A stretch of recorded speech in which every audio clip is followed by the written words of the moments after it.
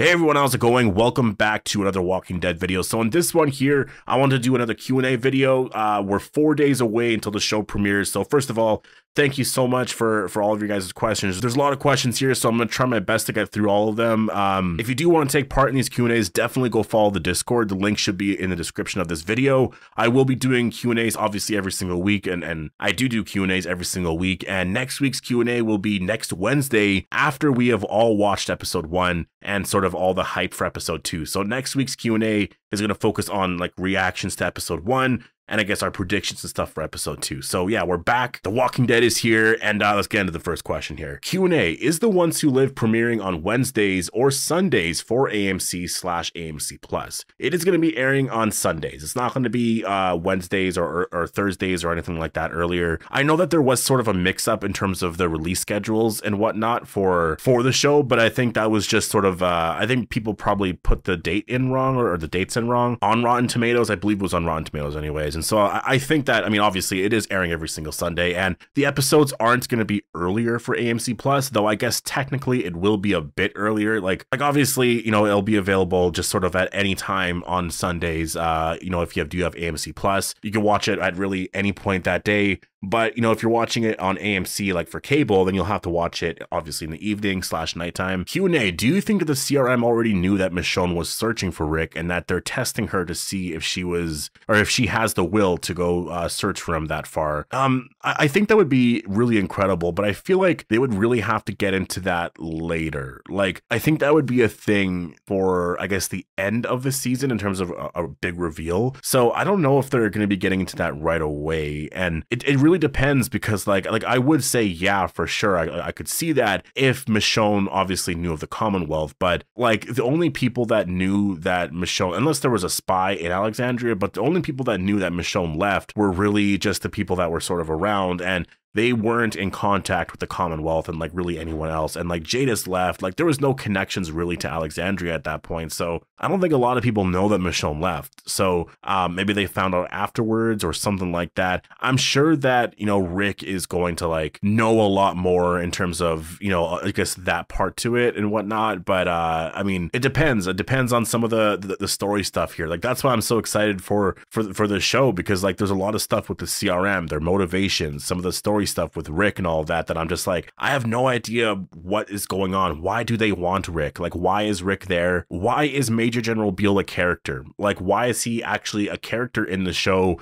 when the show is focused on reuniting Rick and Michonne, right? Like, he has to serve some sort of role in the show, and if he's not really in it a lot, if the story's not really explained after 4 episodes and there's only 2 more episodes left after that, like, that's kind of insane to me. Like, that's how I know that there's probably a setup here for season 2 at the very end, and I think that he'll probably play a pretty big role in the finale. Q&A, since you couldn't make it this time to the red carpet premiere of The Ones Who Live in New York, then is there a possibility that you could go to other red carpet premieres such as The Ones Who Live season 2 or the last ever episode for Rick's story, so you could meet the cast and meet up with fans? Yeah, I mean, I will be going to one in the future. I just don't know exactly which one. Like, if The Ones Who Live does get a season 2, I definitely will go to that one. You know, if there's something for Daryl Dixon season 2, I'll probably go to that as well. But it's just so like, I wasn't really planning for it. I wasn't really thinking about, you know, going to events like that at all. And so when it just kind of came up, I was like, oh wait, I could actually go to something like this. Like, that'd be really incredible. But yeah, I have to kind of plan that a little bit better. Q&A, do you think we'll ever see Elizabeth Kublek and the other kids again, since a Walking Dead World Beyond new season isn't likely to happen? I think that would be incredible, honestly. Elizabeth Kublek was a really awesome character. The other characters from World Beyond, I think it's possible if they get into some of the storyline with Portland. Like, I know in World Beyond, I believe whatever place they were in got destroyed. I can't remember exactly what it was called, but that place got destroyed. They were on their way to Portland to warn them about everything. And so I don't know what happened there. It kind of ended in a way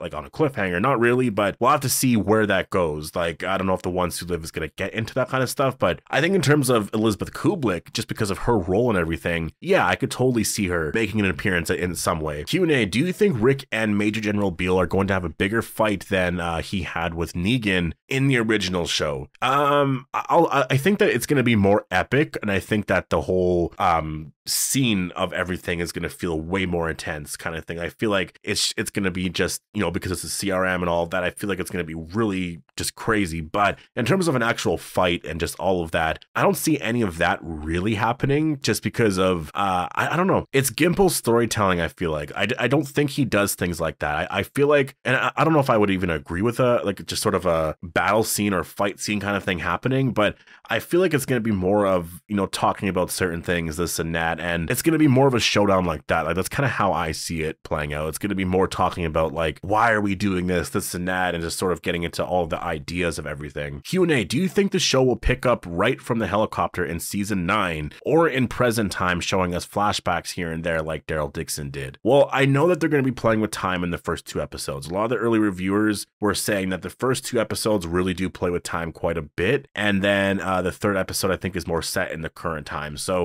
I'm not entirely sure, you know, what that means in terms of, you know, flashbacks and a lot of that, but I think it would be really cool to see. I would love to see, you know, a scene of Rick first arriving, you know, after, I guess, what happened in season 9. I'm hoping so. I think we should in the very first episode. I feel like that's pretty easy to show us, so I'm assuming that we are going to get that. But yeah, I don't know if the show's gonna start right there. Like, I don't know how they're gonna handle, honestly, like the timeline of everything here. Q&A, what kind of content would you like to see from The Walking Dead after The Ones Who Live? Minor character spinoffs, new stories, movies, prequels, Avengers type show where everyone gets back together. I would just like them to keep continuing what they're doing right now. I think right now they have such an awesome just universe and world set up right here for The Walking Dead, where you have these different spinoffs airing every other, you know, couple of months or whatever, and the quality of them are just amazing. People are so excited, and you kind of get a break from the characters for a little bit, and there's just a lot of hype in between, and I feel like the stories are just better overall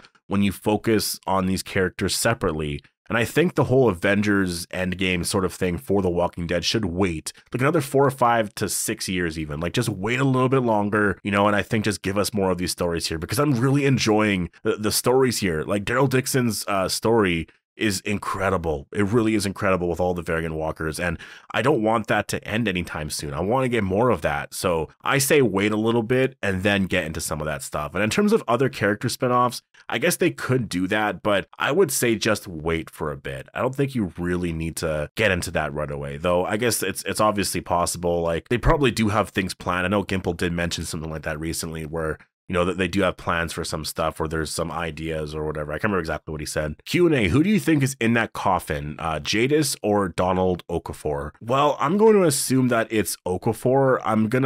It's really just because, again, I've sort of been talking about that. I do wonder if Rick kills Okafor because of that scene that was released in the trailer. Like, it just, you know, they're fighting and whatnot, and I wonder if he's more of just an episode 1 character, if Rick kills him, and then it's sort of a secret as to, you know, what's going on with everything, and Rick can't say, but maybe Major General Beale is sort of very suspicious on everything, like, I think Rick might have done it kind of thing. I don't think Jadis is dying, like, right away. I really don't. I don't even know. Like, maybe she dies in this first season, but I don't know. I don't see it. Q&A, do you think we could see Lance appear? That's one way that they can tie the Commonwealth with the CRM. It can be a simple scene of Rick walking, and we see Lance talking to someone. Yeah, I talked about that in a video a couple of days ago. I think that Lance would be probably the perfect character to see. I know people probably want to see other characters and whatnot, like Morgan and all of that, and I would love that as well.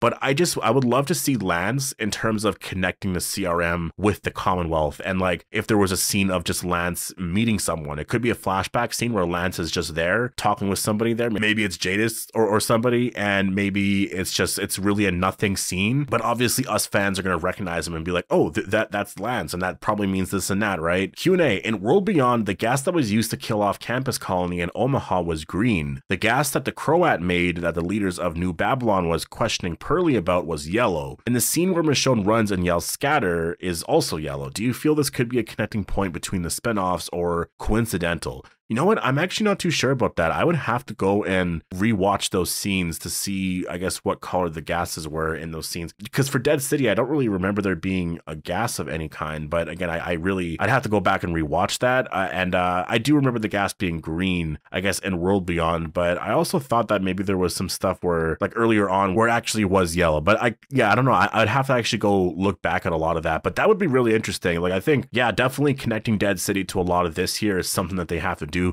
I was kind of mentioning that before, like they have to make Dead City's story a lot more exciting. I think for the first season, it was fine, you know, getting Maggie and Negan sort of, you know, in this newer story. I think, you know, Maggie going there to find Herschel and she needs his help. That to me is perfect. That's a really good first season. It was a very simple story, you know, fine. But I do think for season 2, you need to get into some more stuff here that makes the connections to everything a lot more exciting, because like Daryl Dixon has variant walkers. There seems to be this whole thing connected with the CRM, even with that. And then we have The Ones Who Live, which looks epic, right? So I think that, yeah, they do have to give Dead City a bigger story. But I'm going to leave it here. There's a lot more questions here, so I'm going to do another Q&A tomorrow. And yeah, I'll answer the rest of the questions there. So thank you guys all for all of your questions. Hope you guys all enjoyed the video, and I'll see you guys in the next one.